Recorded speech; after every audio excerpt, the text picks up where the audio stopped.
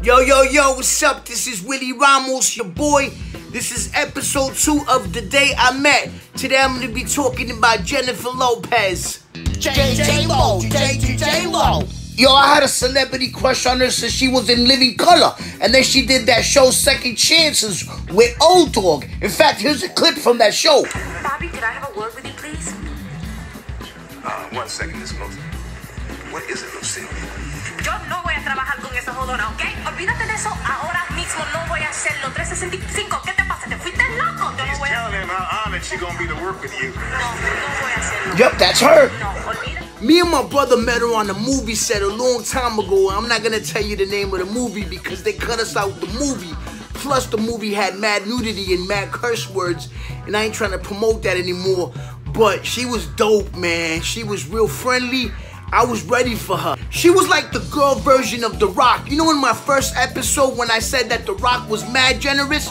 Her too. Yo, she was dope, man. She signed everything I gave her. Plus, she took some pictures with us. I know a lot of people that said, no, Jennifer Lopez is stuck up now. They said that the fame got to her head and that she wants white M&Ms only and the water gotta be room temperature. Nah, man, not with us, man. Yo, she even sat and ate lunch with us.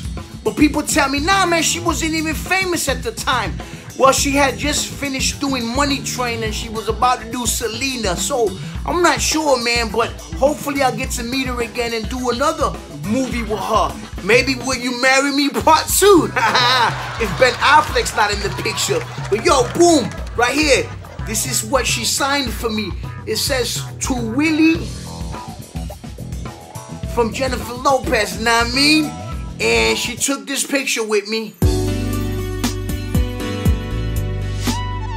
So she gets to go on my Hall of Fame, you know what I'm saying? With Macho Camacho and Boba Fett and Kurt Angle and Hulk Hogan and Ric Flair and Charlotte and Sasha Banks and AJ, Samoa Joe, know what I mean? So let's hear it one time for the Puerto Rican princess, Jennifer Lopez. Yo, big ups. Mwah. God bless. Stay tuned for episode 3 when I tell you about someone that I really didn't like. And don't forget to like and subscribe and leave your comments. J-Lo used to be a fly girl, but still a fly girl. Yep.